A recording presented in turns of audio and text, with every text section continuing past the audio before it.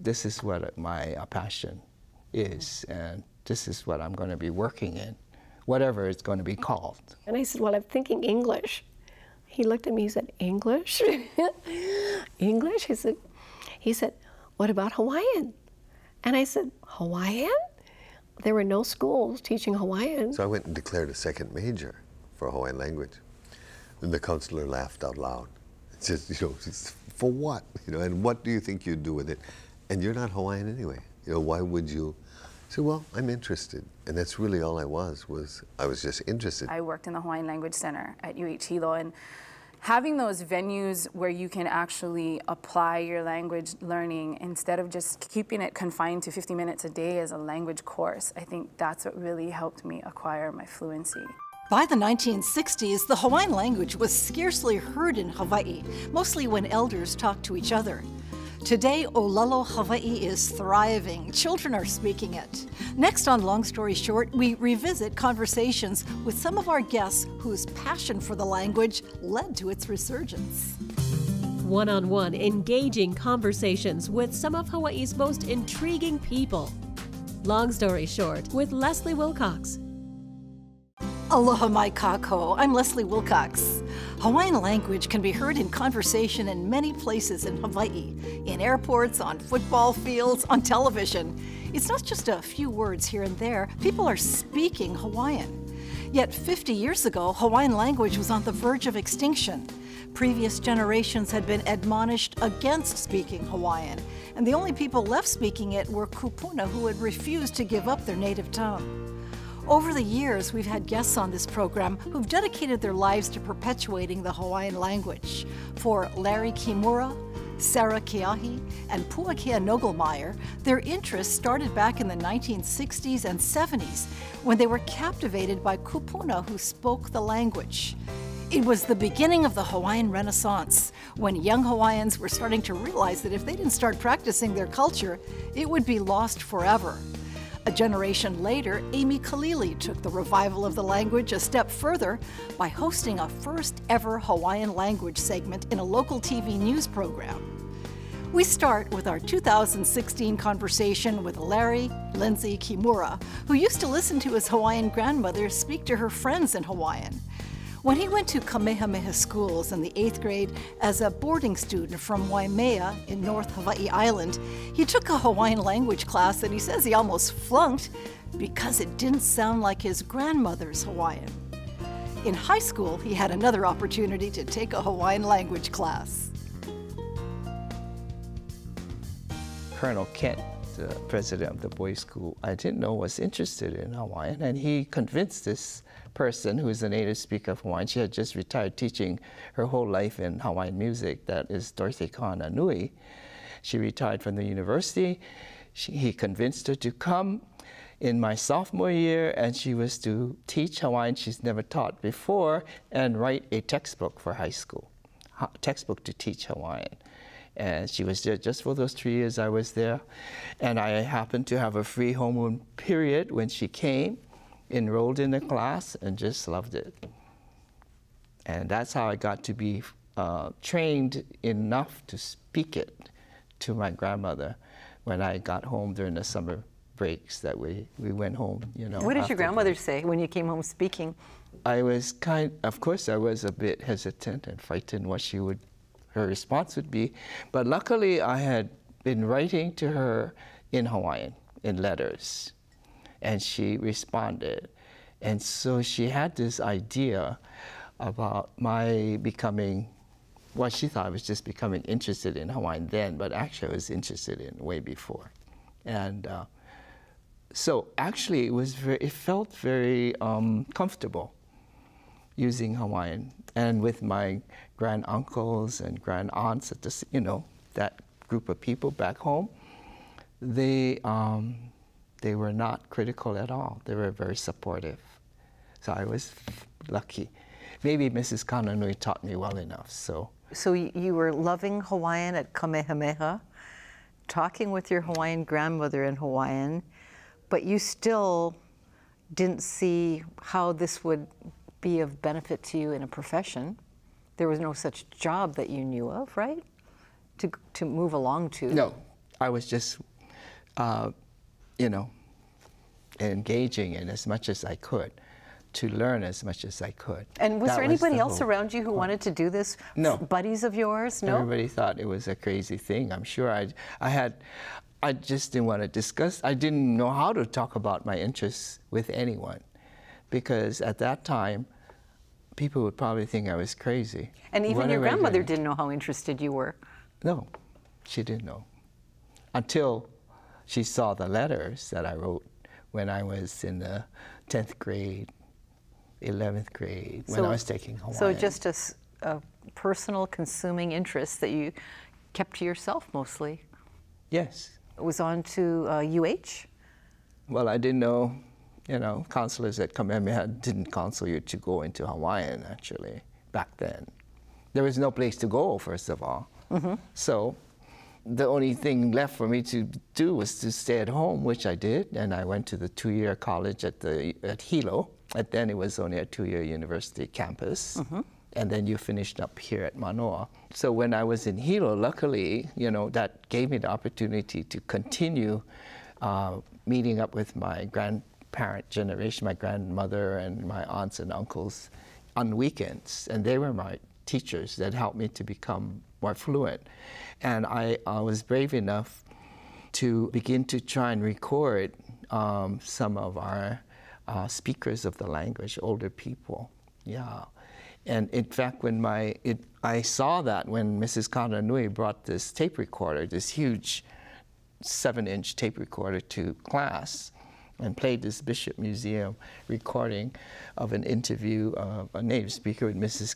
Puakea. And I said, when my grandmother comes for my graduation, I'd love for her to be recorded. Like this person was recorded by Mrs. Puakea. You think Mrs. Puakea will do it?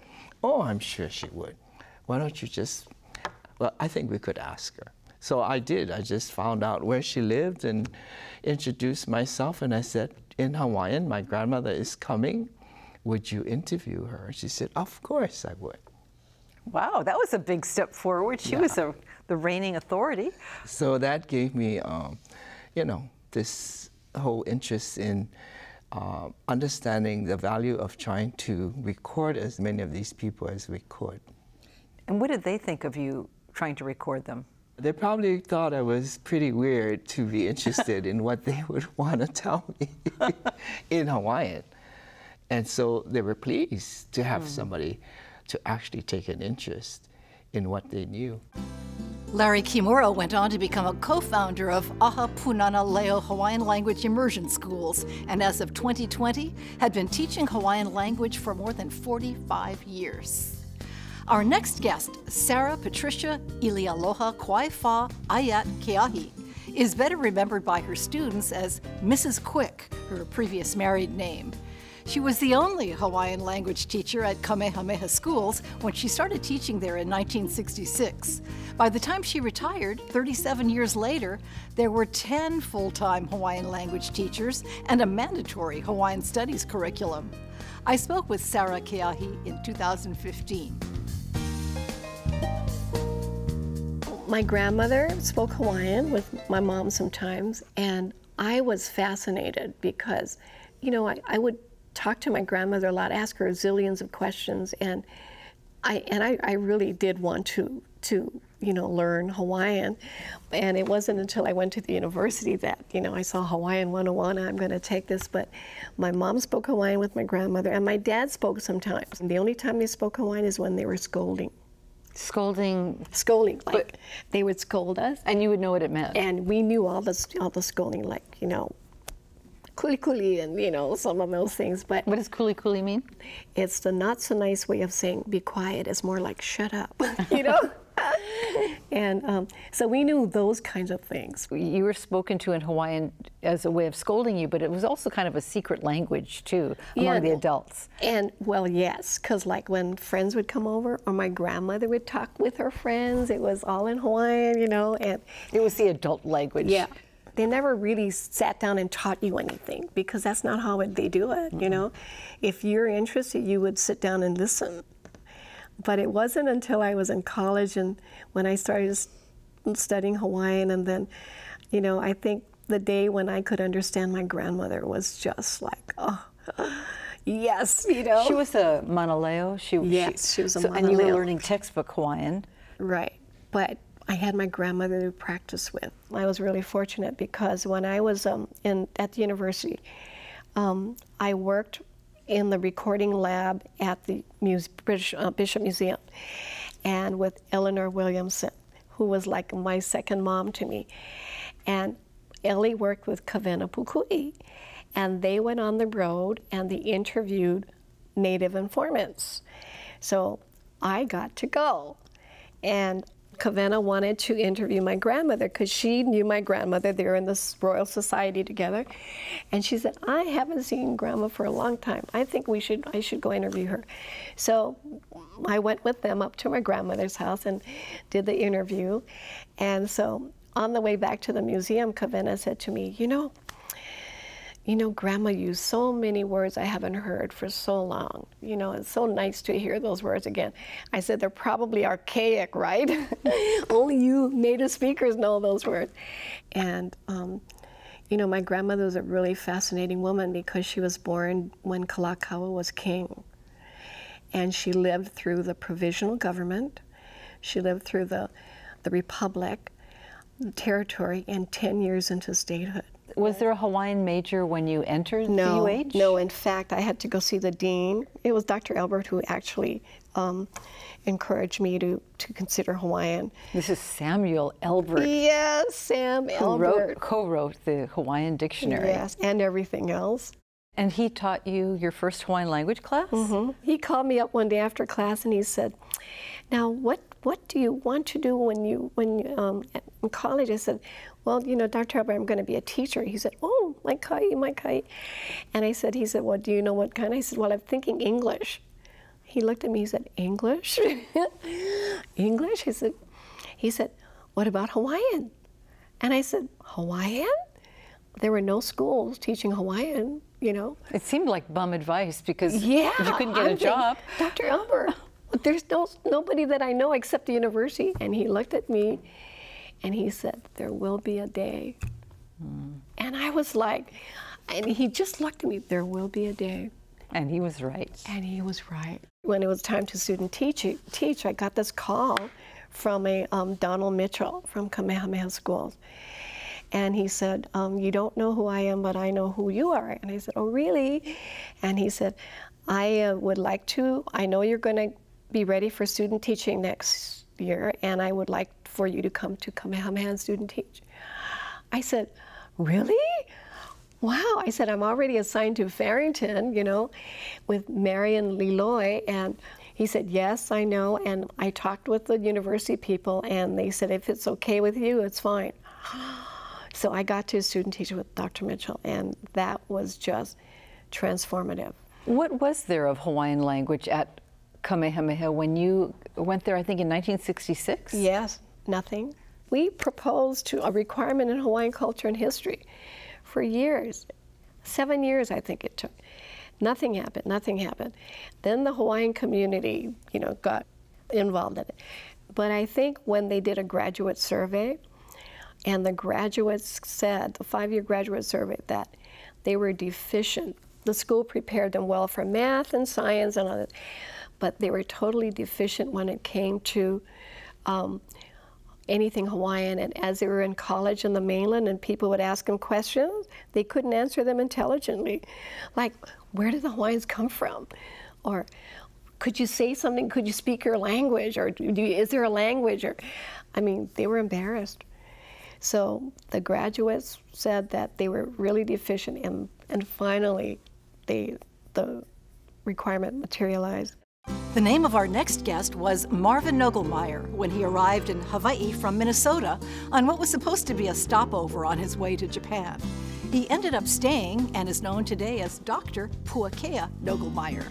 He's a Hawaiian language scholar, UH professor emeritus, and executive director of Awaiaulu, an organization that bridges Hawaiian knowledge from past to present to future.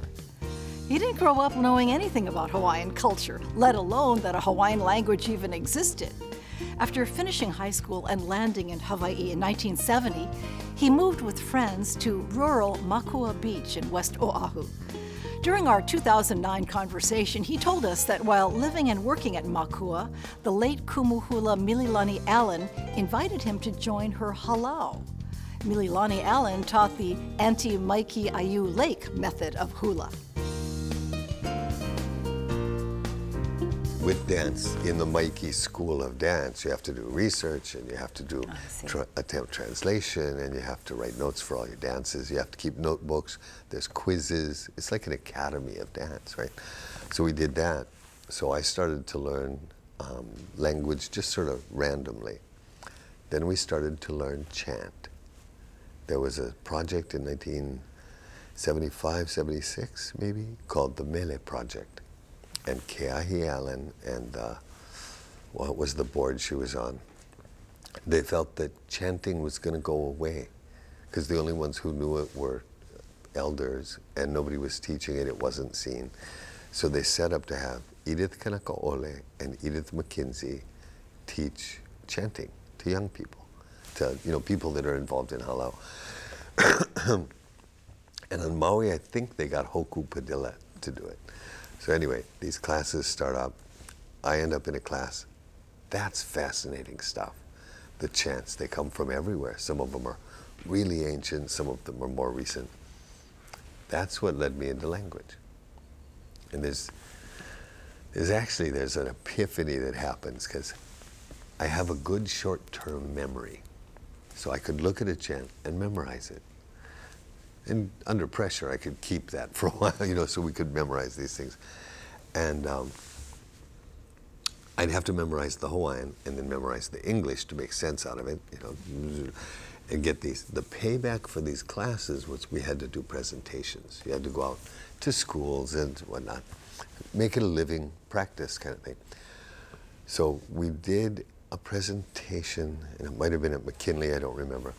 This old gentleman walks up to me and talks to me in Hawaiian. And I was stunned. I said, "Oh, sorry, Uncle, I don't speak Hawaiian." And he looked a little crestfallen and he said, "Well, but how can you understand what you're chanting?" I said, "Well, I memorized the English." And it sounded dumb. It still sounds a little dumb.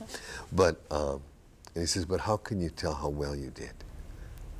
How can you tell how well you did? Yeah, this is, Who was this man? Well, and I didn't know who he was, and now he walks away, and I thought, you're right, And then I thought, right there, I just thought, you're right. Why would I engage if I'm not trying to learn what this is about?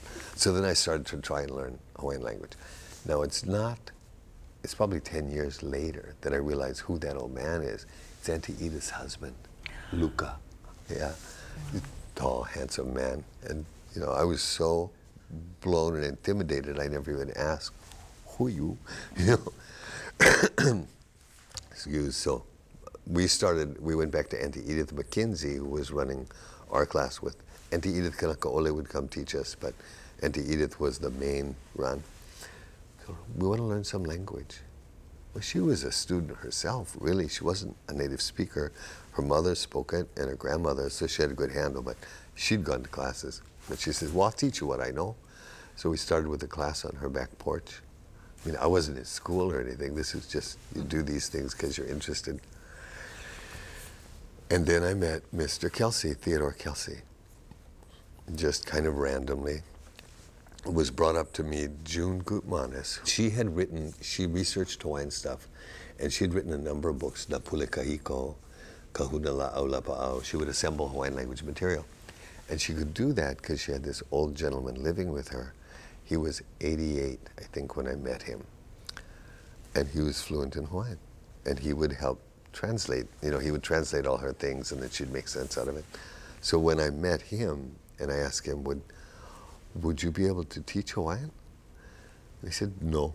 He said, "I'm not a teacher." He says, "There's some books on that." But with what Auntie Edith was doing, see, I'm a highly motivated being character. If I want something, I'll usually, figure out a way to try and make that happen. So I would take what Auntie Edith was teaching us, which was pretty simple Hawaiian, and I would talk to him when I went up to visit, and he'd talk back in Hawaiian. He wouldn't teach me Hawaiian, but he'd engage. You got to imagine this, right? What am I then, 20-something, 20? I'm 35 pounds less than I am sitting in front of you. So I'm this skinny little rail of a guy, hair down to here, very flippant, very, you know, I'm a pothead, I'm a silly guy, I'm fun, you know. And I can't imagine that I hit his spot as the perfect student. And it was after a few years that, you know, I mean, he knew I was seriously interested, but I had to be as alien to him as he was to me. Mr. Kelsey had become kind of a pivotal part of my life. He was like a window on another world. You know, he was an adult photographer at the funeral of Lili Uokalani. And after a couple of years, June had told me, she says, you know, Mr. Kelsey said something about he thinks you'll keep up his work. Oh, and that's a great compliment. I was so, well, and it was I mean, it actually really touched me because I also thought, oh God, now now I'm in debt, sorta. I mean, now I have to be serious. Amy Kalili was born in Mobile, Alabama, around the time the Hawaiian Renaissance was starting. Her family moved to Hilo when she was 8, but it wasn't until she attended Kamehameha schools in Honolulu that she started to feel a connection to her Hawaiian culture. Her mentors were those who had learned from the kūpuna. At the time of our conversation in 2009, Amy Kalili was the executive director of Aha Punana Leo, the Hawaiian language immersion preschools. She also hosted a Hawaiian language segment on KGMB's morning news program. I was a boarder at Kamehameha for 4 years, and while I was there, I took a Hawaiian language course, more so because it was a requirement, you know, and it was that, or I think Japanese and Spanish at the time, and French. There weren't a lot of choices. So that was kind of my first exposure to Hawaiian language in terms of acquiring some kind of working knowledge of the language. But after I graduated from Kamehameha, I went away for a year. I went to a small college in California in Orange County, and I came home and went to UH Hilo, and I had a bunch of friends who were actually friends who I had taken language with at Kamehameha who were taking language at UH Hilo, and it was more like, you gotta come take ʻōlelo, it's so fun. And UH Hilo was and is a hotbed of Hawaiian language. Yes, definitely. Didn't UH Hilo provide the first MA in Hawaiian language? Yes, specific, directly relevant to Hawaiian language and literature, yes. So yeah, I was really fortunate to end up there, I guess you could say, and to have the opportunity to continue my language learning there. It's some wonderful mentors. One thing that really helped was I was able to get a job while I was in college. While I was at UH Hilo, I worked in the Hawaiian Language Center at UH Hilo, and having those venues where you can actually apply your language learning instead of just keeping it confined to 50 minutes a day as a language course, I think that's what really helped me acquire my fluency. So you're a professional storyteller. I mean, who would ever have thought that this little girl that grew up in Mobile, Alabama would somehow get back to Hawaii, get involved with the Hawaiian language movement, and then be, arguably, as you said, the first person who's been given an opportunity to report on stories in the Hawaiian community in our own Hawaiian language. We had a crew that flew down up from Maori TV from New Zealand to do a story on us for one of their news programs, what the Maori people of Aotearoa have been able to do with Maori TV. For me, that's a goal. It's a goal to shoot for. It definitely wouldn't be the end-all, be-all, but having content that covers the gamut from news, drama, comedy, documentaries, having all of these things being done in the Hawaiian language from a Hawaiian perspective, I don't see any reason why we can't get there. You know, the financial resources to do so are always going to be an obstacle, but, you know, it's something that we'll overcome. And just finding the right people, growing a cadre of people who have the skill and who have the perspective to make it happen, I think it's a wonderful opportunity that's out there on the horizon, and we just got to keep moving closer to it, day by day, 1 2-minute story at a time. Today, she continues to be an advocate for the Hawaiian language. Mahalo to Amy Kalili, Puakea Nogelmeier, Sarah Keahi, and Larry Kimura for having shared their stories with us. And mahalo to you for joining us. For PBS Hawaii and Long Story Short, I'm Leslie Wilcox. Aloha nui.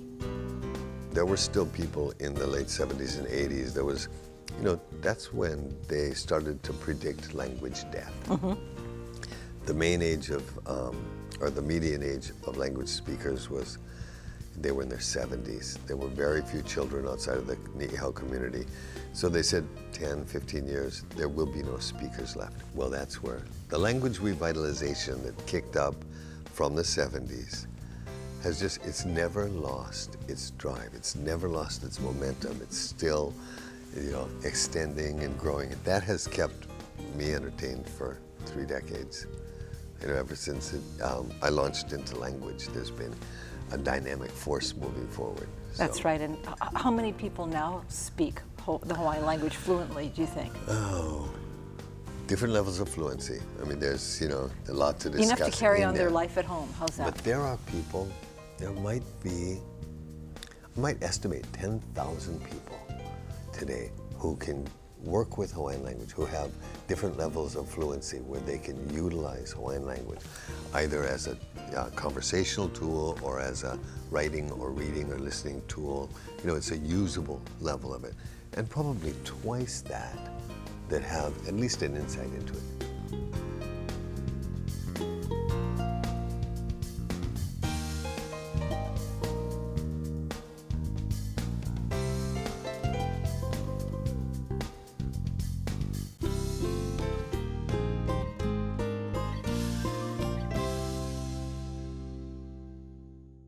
For audio and written transcripts of all episodes of Long Story Short with Leslie Wilcox, visit pbshawaii.org. To download free podcasts of Long Story Short with Leslie Wilcox, go to the Apple iTunes Store or visit pbshawaii.org.